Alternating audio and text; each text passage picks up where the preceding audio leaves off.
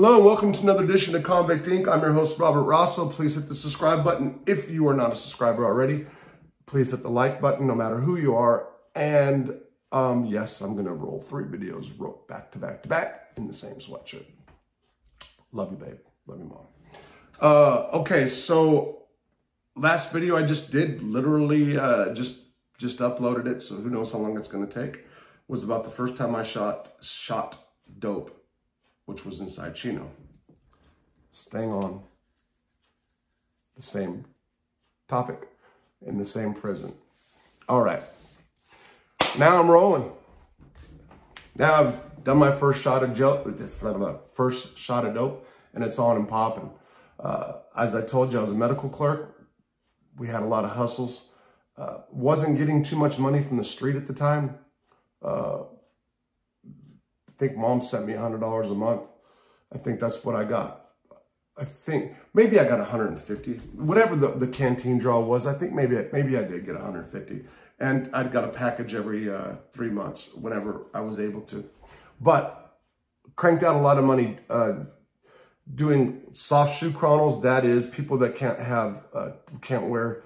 People wanted to wear certain tennis shoes or shoes to visitation because they would sometimes have drugs put in identical shoes or whatever the case was. You can come to me and I can get you a doctor slip, the course that I forged. Matter of fact, there's so many forgeries of mine running around Chino from 1995. Lower bunk pass. Oh, and they used to charge $5 for medical. So if you had a medical problem, they'd take $5 off your books if you went in. How it worked was there was a piece of paper, you signed it, and then the stack sat on the nurse's desk. Well, you can pay me $2 in commissary. My ear itches, sorry. $2 in commissary. I'd roll up in there, look at your name, pull it out, boom. You give me $2, you save yourself $3. Guys did that nonstop. Also, we pulled some urine tests a few times, but that didn't always work out, and one of the clerks got his ass beat over it. So I was just thinking about, now that could be another whole story. All right, so let's go. So now I'm getting high, heroin, doing some speed, but now speed's once I touch those opiates, man, forget all the rest. Went through that. Oh, I had the rest of that gram, didn't sell a drop of it. Man, I just said in the last video I got high like 10, 12 times. I rolled through that gram, and I got people high, you know, my friends, my new friends especially. And that brings me to this. So in Chino, they had a bunch of different groups. So if you went to like Narcotics Anonymous, that was one group. AA, that's another group. If you're a Catholic, that can be considered a group, or a Muslim, or a whatever. I was friend of the Jewish Fellowship. I know I'm going to get a lot of comments about that. So this is how it worked. There was 17 people that were Jews or friend of the Jewish Fellowship. Now, in Chino at that time, used to have food drives. So we can order free world food with money from our books. So let's say that we wanted pizza. The Jews might get pizza this weekend. The Muslims might get soul food, and I'm not making jokes right there, but they did a lot. And then the Catholic organization would get, you know, chicken or whatever the deal was. And the money that they made would go into their fund, and then that fund they would spend on commissary. So they would have commissary inside their room or whatever for, like, for example, the Jews. They had the you know, where all the religious services were held, a little area. Then they had an area with like couches where people just hung out. The rabbi only came in, Mel Silverstein, I think his name was. Wow. He normally stayed across the street at CIW with the women. Yeah, he's a player. He came in like once a month, and this dude one time brought in a porno. We had movies, so we couldn't watch any movies I want. And I'm going to tell you, don't watch porn in prison with dudes. It's not cool. But so we had movies. So the temple was a place to actually hang out. You had food you can eat that was for free as long as you're a member or a friend of the fellowship. You had that. Then you had other perks, the coffee, the hot chocolate that was just nonstop. And then there was the heroin shooting. That was the best spot to shoot dope, was inside the temple. There was a guy, his name was Fred. He was from Miami. He was an old rich Jew. Don't know, I forgot what he was in prison for. But he had a lot of money, and he was the clerk. He tried to run the temple, but he'd stay in so long, and then Kong would come in. Who is Kong? Kong was half African-American, half Mexican, Jew. He converted when he was in San Quentin. He was 60 years old, served he'd been in prison since he was 18, all but about 2 years. So he was an old head who'd been in prison all his life, and he was an old dope fiend. Yes, he was actually very serious about his religion, but he was probably a little bit more serious about his dope shooting. And that's who I ended up getting high with a lot. Why? Because we're in a safe zone that is inside the temple. Cops don't go in there. And I can go get dope, kick him down a little bit. You know, I can go buy a clavo, you know, a good chunk, kick him down a little bit, and it was cheap, you know. I didn't know how to hit myself. So I didn't know how to use a syringe, so I always needed somebody to hit me. The whole time I was in Chino, I never knew how to hit myself. I didn't learn how to hit myself until years later when I went to Leavenworth and started getting a binky, an outfit for dummies is what they really are. But we had real syringes in Chino, and I never learned how to do it. So Kong knew that I had a hell of a hustle. He knew that I had access to dope. So he was, you know, of course he wanted me around him. I kicked him down for free. Shoot me up, I'd give you a paper or whatever most of the time. It worked out kind of like that.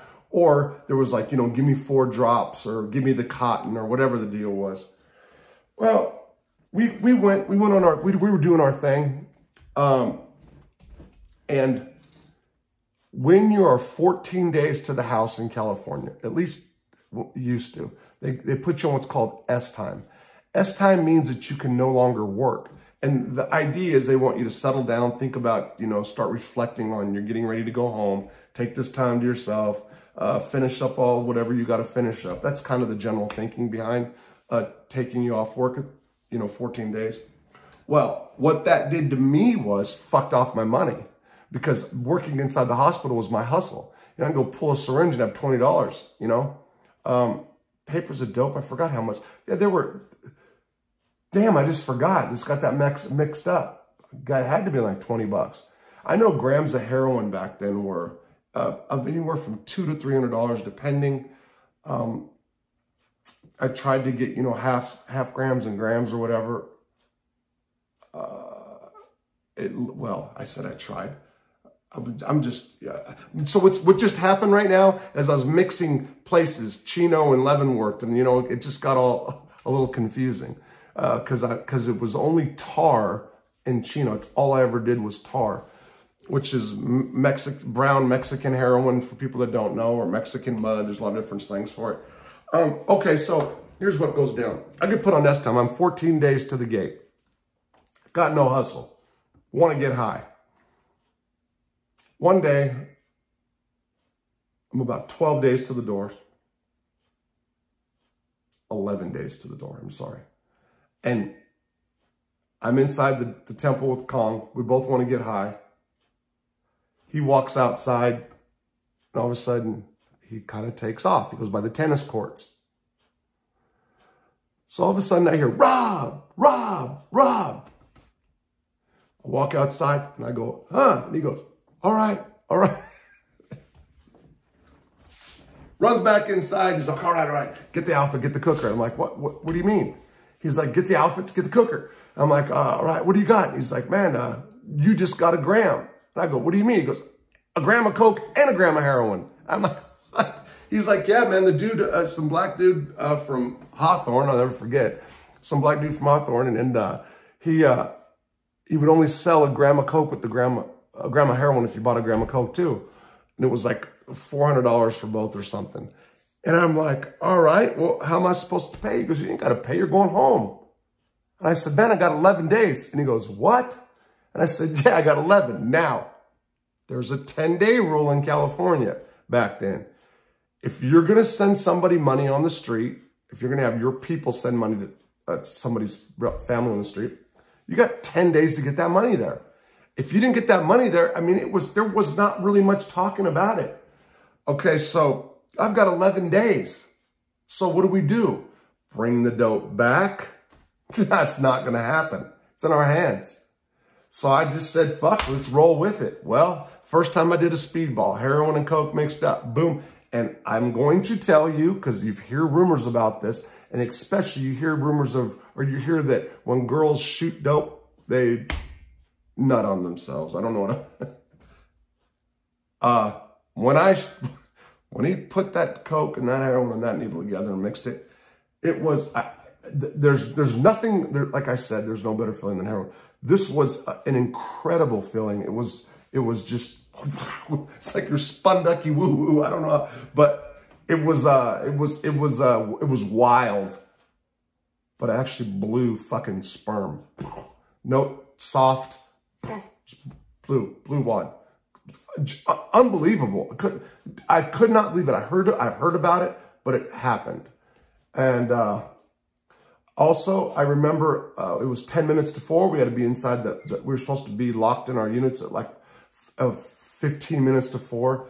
It's 10 minutes. And I remember I'm hurrying back to the unit after I just did the shot, after I just blew one. And I'm walking around the corner and I just blew chunks. Whoa! I started heaving, vomiting from the dope. And there's cops walking. And I don't know why they didn't, like pull me up and have a test or whatever, but I didn't. So here's what happens. We did that in 2 days. We just boom, boom, just shot. Now I'm on, now I want to get higher. So now I'm less than 10 days. And I went around scumbagging it. I went around getting dope on, okay, I'll send you money in 10 days, send you money. And so there was six or seven people, 6 or 7 addresses I had on the day that I went home for money I owed from dope. That I was just running around burning people. So here's what goes down. I told you we had 10 days, 11 days to the gate. Back then we got released on Saturdays. I don't think they do now. And some people might say no, whatever. We got released on a Saturday. I got released on a Saturday, I'm telling you. So this was because I got into it with somebody over this before. The Friday that I owed this guy money, so the Friday he would have, so in California, people didn't press up on you. They didn't come and, hey, Holmes, you got that money? Hey, homie, you got that money? Hey, dude, hey, Wood, you got that money? They didn't do that. Leavenworth later on, that was different. You just said it and there was no talk and it was there. And then they came to talk to you on the 10th day, or it wasn't talk, period. So on the day that, I'm supposed to be confronted or whatever's going to happen, fucking wouldn't you know, fog rolls in during the morning. This super huge blanket of fog just covers Chino and we all got locked down. The entire day, the entire night, fog just stayed there. It was like God coming in, and I hate to use religious terms. God just going and saving my ass. Just threw some fog down. Okay, so now I got the next day. Well, on the next day, I'm getting released, and I know it. And I found out I was supposed to be released like at 9 o'clock. The guy that I owed money to was, he lived to the right of where I lived. I wanted to get high. The morning I was getting released, I wanted to get high. I was jonesing to get high. Well, I knew where I can go get a paper in the East Hall, whatever it was called. So I carry my ass over there and they start saying, Rosso for release, Rosso for release. I hear that as I'm walking past R&R, receiving and release is what it's called. In the feds, it's called receiving and discharge. In California, it was receiving and release. I walk past R&R, where I'm supposed to be going to go get a paper of dope, and they're calling my name already. Dope-fiend shit, right? Yeah, it's true. So I go in, and I go to this Mexican dude. I get a paper. I get my shot. I'm 45 minutes late for release. I've got the van held up. In Chino, you have a van that carries your ass out, but you've got other people that are being released too. They're screaming for my name. They're getting high. And I was really worried that this Mexican dude that I'm telling him I'm paying him on commissary was, yeah, I mean, you're talking about grimy stuff here. I get high. I walk back and I see the black dude I owe money to and his friends, and I go, and I cut around and I go the other way. Now, this is, the track's like 1.5 miles. It's long. So I cut the other way. Go to R&R. I make it to there. There's dudes that are waiting. There are people are waiting. They're cussing me out. Of course, I would too. They were 100% in the right. We go to get in the van.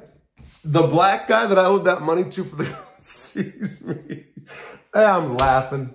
Man, I wasn't laughing. I just hurried up in the van. And they're just like, hey. And I was just trying to like scoot in between a couple people and skated off. Now, let me tell you guys, I had those addresses, right? I got released in September of 1996. By February of 1997, I had over $100,000 that I made from dealing drugs on the street. I've said it in the video about my case. I never made that much money so fast in my life.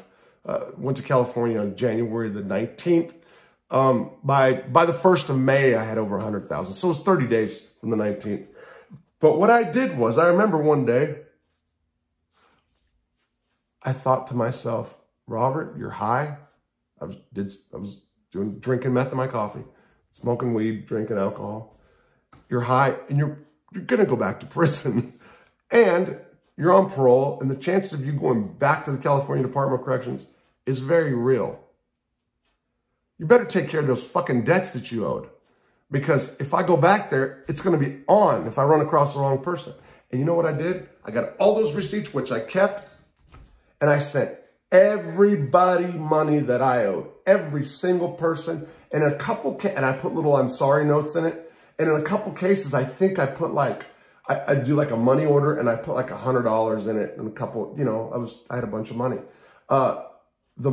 Two of the money orders came back to me as like the wrong addresses, you know? And I always thought if I went back, I never went back to California, but that's what happened. So double part story.